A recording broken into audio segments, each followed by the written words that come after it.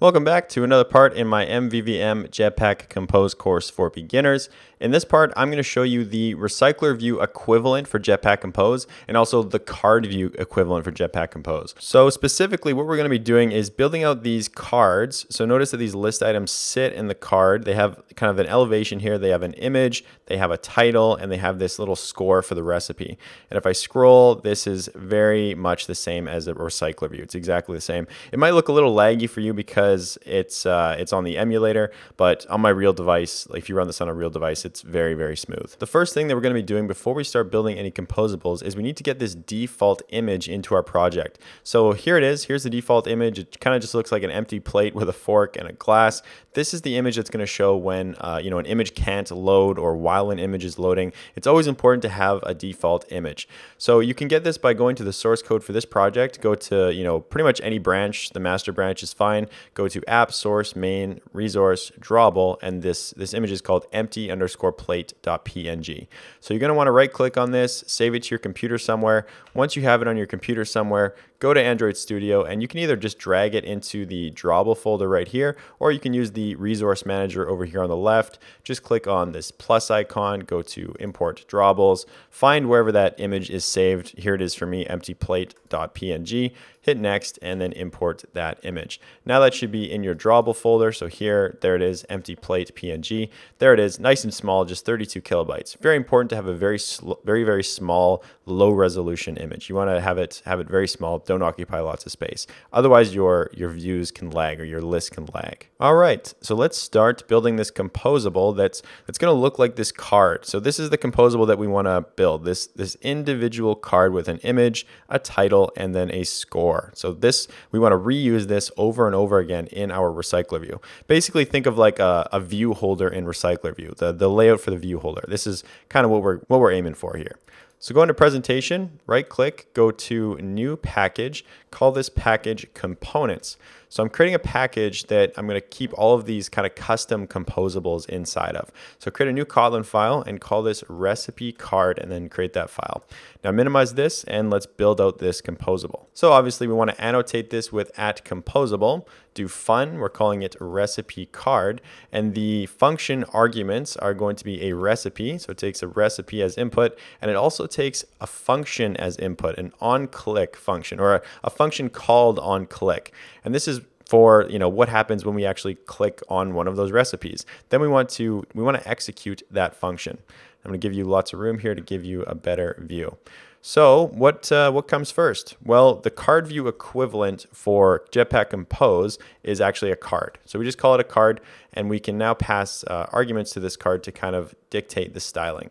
The first argument is the shape argument. This determines how rounded the corners are. We're going to use a material theme constants file to access a constant that defines some shapes.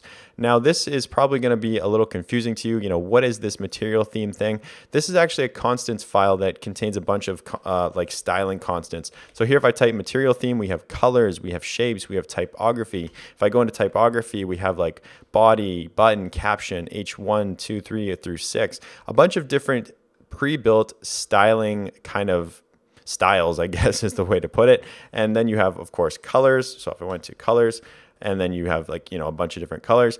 The takeaway here that I want you to know right now is that this is a pre-built sort of class with a bunch of pre-built styles that you can use easily in your application. And you can customize this, and we're going to be customizing it later. So we're not customizing it in this video. We're just going to use the ones that are already available to us. So later in this course, we're going to be customizing this. Just know for now that it contains a bunch of kind of styles that you use in your app. Also actually just to show you, you don't have to use the material theme. Like I could have done, if you look at the return type of this, it's a corner-based shape. So you could just create a corner-based shape here as a constructor. The constructor takes a bunch of arguments, the top left, top right, and bottom left. And it takes corner size objects. So you could say, top left, corner size, and then you just define what the size is going to be. If I want it to be like 5 dp, that would mean that the top left corner is rounded 5 dp. That would be how you could do this, and then obviously specify the other ones. But we're going to use the pre-built one that just comes with the material theme. So we can use either small, we have medium, we have large, and those are just pre-built kind of corner based shapes that you can reference. It's just to make things more convenient.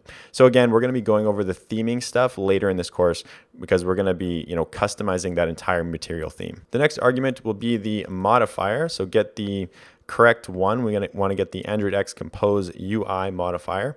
Now add some padding. We can add padding to the bottom, set that equal to 6 dp. Get that import. Also do some padding to the top, 6 dp. And then go to the next one, so fill max width. Remember, we want this card to fill the maximum width possible, and then add a clickable attribute to this modifier and pass that onClick function. So theoretically, we're going to have an onClick function that gets passed as an argument to the card, and then through this clickable modifier, it will execute that function when it gets clicked. Now, the last attribute will be the elevation. Every good card has some elevation. The amount of elevation we'll use, I think we'll do like 8 dp. And I didn't choose these for any particular reason. I was just playing around with it and I thought that looked good. So that's the starting point for our card. Now what do we want the layout of this card to look like? Well, if we refer back to the finished version of the app, we have an image at the top, and then we have another row down here with 2 entries, a title and a score. So essentially here we have like a column. The first item in the column is this right here, this image. Then the second item in the column is this row right here with the title and the score. So a pretty simple one to build. We'll just open up a column here. The first item inside of this column will be the image. So you always want to check to see if the recipe actually has the thing that you're going to be using. So we're going to check for that featured image, just checking to see if it's null. If it's not null, then we have the URL passed as input. Now, currently, we're not actually going to use this URL yet. We're just going to load the dummy image for now. In the next video, I'm going to show you how to asynchronously load these resources from the internet. We're going to be using Glide for that. So right now, I'm just going to use the dummy image. So I'm going to use an image composable. Just get that from the composable dependency. Now do bitmap equals image resource r.drawable.emptyplate. So this will be that empty plate image that we just got at the beginning of this video. Then we want to add a modifier to this. So modifier.fill max width. Whoops, go to the next line, and then we want to do preferred height and set that to 225 dp. Not for any particular reason, I just think 225 dp looks good. Now set some kind of a content scale, so we can do content scale.crop. So an important thing to know about this image resource function, if I control click on this and you go up to the top here, there's a very important kind of heading. It says synchronously load an image resource, synchronously being the key word here. And it also says, note, this API is transient and will likely be removed for encouraging async resource loading. So this function is not good. That's essentially what it's saying here. It's saying this function loads resources on the main thread. It loads it synchronously on whatever thread you call it in. So this is not good. This is very likely going to slow down our UI significantly, because for every list entry, for every recipe, it's going to be loading the resource synchronously on the main thread. So that's a big no-no with Android development. You never want to do anything on the main thread. So again, like I said, we're just going to be showing this default image for now in this video, and then in the next video, I'm going to show you how to load the actual URL using Glide, and we're going to do that asynchronously. So just kind of, put a pin in this, and we're going to come back to it in the next video. So now the next kind of thing in our column is that row that will contain the title and the score. So I'm going to do recipe.title, again, let to check to see if that title is null. Now create a new row in here and open this up. Make sure to get that Jetpack Compose import. Now we're going to add a modifier to this row. So write modifier equals modifier dot fill. Whoops, I want to go to the next line. Dot fill maximum width, and then add some padding, and we'll do 12 dp on the top. We'll do on the bottom. We'll do 12 dp also. So top and bottom 12 dp, and then at the start, so the far right, we'll do 8 dp, 8.dp, and then lastly end equals. We'll also do 8 dp. So 8 dp on the end, the start, 12 dp on the top and the bottom. Just kind of bring everything into the center a little bit. Now let's add the content of this row. So the first one is the title. So let's do text equals title and do a comma. I like to move this to the next line just to make it look a little better. Now let's add a modifier to this text. So modifier.fillMaxWidth. Now this is something you probably haven't seen before. I don't think we've gone over this. I'm going to do fill max width and then specify 0.85 as a float. So what I'm saying here is occupy the entire width up to 85%. So in other words, occupy 85% of the width. Then I want to do wrap content width and do alignment.start. So if we take a look at the finished version of the app, here in this row, this is the row that we're working on right here. We have the title and the score. We want the title to be aligned to the start and the score to be aligned to the end. So that's what I'm doing here. I'm saying fill the maximum width up to 85%. That makes sure that there's 15% left over for that score section. And I'm saying wrap the content width and align it to the start. Now the last attribute that I'm going to add is a styling attribute. And we're going to reference that material theme constants file like I did with the rounded corner up here for our card. We're going to access some typography, so some styling for text. So typography, and I'm going to use H5.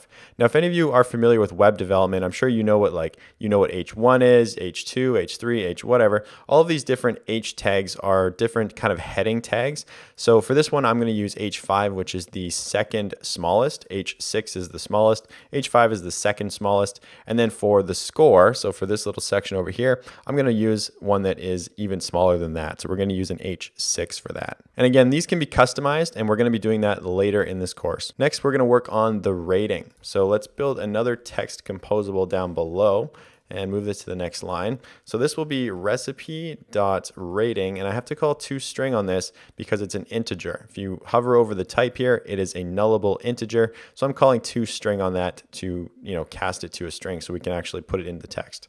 Now modifier equals modifier, and we'll do fill max width, so occupy the remaining width, but that's only going to be 15% of the width, because remember this one occupies 85.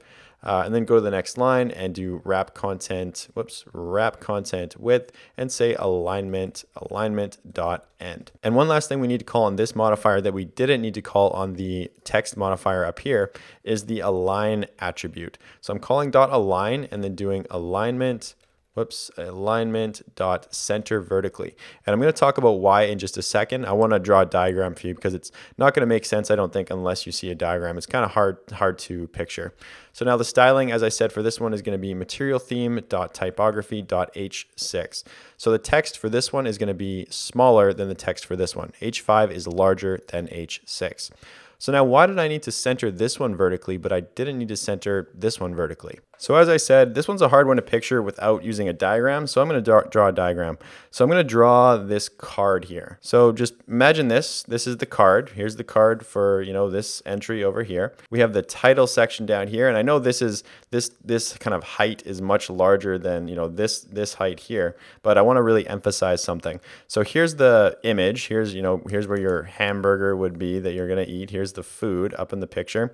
Now down below here is the title and the rating. So I'll just write the title in here in really big text. Let's say that's the title. And then down here, the rating would be much smaller. So what happens down here in our composables, the title dictates the height because remember, this one is the H5 element. So the text size is bigger, whereas this one is the H6 element. So the text size is smaller. So what this looks like here for the rating is actually there's an invisible kind of alignment line that gets drawn on the top of the title, and then the score, whatever that score is, gets aligned to the top of that. So the distance from the top of the score and then the distance from the bottom of the score to the bottom, these are not even by default. So what we need to do is we need to align this thing in the center. So let me erase this. And that's why we need to center it vertically. So by calling center vertical, it places this thing in the center so that the space here to here and the space here to here is the same. So this is kind of aligned right in the middle of one another. That's why we need to center this one, and we didn't need to center this one. This one dictates the height, whereas this one just gets aligned by default to the top of that one. So hopefully that makes sense to you. Now you know why we needed to align this one, center it vertically, whereas we don't need to center this one vertically. So there is our recipe card. Now, how do we use this recipe card? Well, we are going to go into our recipe list fragment. So let's go into recipe list fragment, and scroll down, and we can delete everything in here that we have currently. We don't need to print anything to the log. We don't need to add a random button or anything like that. Now we want to just display this list. So here we have an observable data structure that we can now put into a list. And for that, we're going to use a LazyColumn. And also notice here that you have LazyColumnFor and LazyColumnForIndexed, which are deprecated. They were deprecated in the new Alpha 09 release of Jetpack Compose. So that's why we're using this other, or the newest way, I guess you could say, LazyColumn. So click and enter on that. If you use a constructor, it forces you to pass the content as a function here. You can do that. So you could have your content here and pass your content inside of the function. Instead, you could also not use a function and then just open this up and you can put your content in here. It doesn't matter, whichever way you choose. Also, you could do attributes in here too, like this takes a modifier. You could just hold down Control and take a look at all the things that it accepts. You have a modifier, lazy list state, padding, blah, blah, blah, blah, blah, blah. Bunch of different stuff here. The only thing that we care about in this video is the actual contents of the list. So there's a couple ways you can do this. You can see here that it takes a lazy list scope, or this is the scope for the content. If I click on this and I go down to this lazy list scope thing, so Control click on this, there's a bunch of different interface functions. So you can use this function here, which is a list of items, and there's the item content. So that would be like, oh, I'm getting a bunch of updates here. That would be like our recipe card fragment. You could pass that. You could use the single item. So this is for a single item. You could use the items index, which is the same as the items, except for there's an index parameter that's passed to each item. So that's kind of convenient. So those are the three kind of functions that are available. We're going to use the items indexed one because later when it comes to writing some of our business logic in the view model, that index is going to come in handy. So I'm not going to explain too much about why we need the index right now, but just know that we will be using that later. So now go into recipe list fragment, and inside of our scope here, our lazy list scope, I can write items indexed. That was one of the functions that was available in that interface. It takes an argument called items, and I can set that equal to the recipes. And then I want to open this up, and I can tell it, what am I inflating for each individual recipe. And this items indexed, remember, it takes two arguments, or it passes two arguments into the lambda, the index, and then the list item itself. For us, that means a recipe. So what it'll do, it's going to loop through each one of the recipes. It's going to spit out an index. It's going to spit out a recipe. And then we can tell it what we want to show. Well, we want to show a recipe card. So getting that import, I can say recipe equals that recipe. And on click, we'll just set that equal to an empty function for now. But we will be handling the clicks later in the course. Because obviously, if you click a recipe, like if you go to the finished version of the app, you click on a recipe, that takes you to the next fragment. All right, so we're almost done. Just going to go into the view model now. So go into recipe list view model. And I couldn't remember what I did in the previous video or a couple of videos ago in the view model here. So I'm just going to change this up a little bit. I'm going to write an init function and just call new search. I'm not sure if I actually built this function in the video where I built out the repository or built out the view model. I think I actually just wrote, I think I just had like this inside of here. So build out a function called new search and then just cut this out, paste it in here, and then just call new search. And that's all I want to do. So we're going to be searching chicken, and we expect to see some list results. Now, just keep in mind though, in our recipe card, remember we are showing that, we're just showing that default image. We're not showing the actual image. So the image will not be coming through. We're going to work on that in the next video. So now let's run this and take a look at our list. All right, so there's our list and it looks like it's working. We have our titles, we have our scores, and we have no images. Also, if I scroll this, it is extremely laggy. It is like crazy, crazy laggy. There's no way this is usable. And that's because of that synchronously loading function for the image resource right here. Remember, again, I just want to mention that we're going to be fixing that in the next video and also showing the real images, not just the default image. So there you have it. That is the equivalent of a recycler view with Jetpack Compose and the equivalent of a card view with Jetpack Compose. And I know there's lots of questions still up in the air, like, what is this material theme thing? How do we, asynchronously load the real images? What are we using the index for? Lots of stuff, I know, but this video is already long enough, and we're going to be going through the rest of this in the rest of the course. Now, before I go, of course, do not forget to leave your engagement. Do not forget to leave a like. You guys have been doing a great job. And also for those of you who have not registered on my website yet, make sure to register on my website. I'm going to be publishing all of these lectures probably early next week on my website. It'll be free there also, but it'll track your progress. So you get, as you complete the lectures, you get like a check mark that says you've completed it. It tracks the progress of each individual lecture that you watch. So like if you watch, 60% of a lecture, it'll say that you watched 60% of that lecture. If you come back next time, you can carry on from that exact same point. It's just a more convenient way to watch the course. So again, thanks for watching, and I will see you in the next one.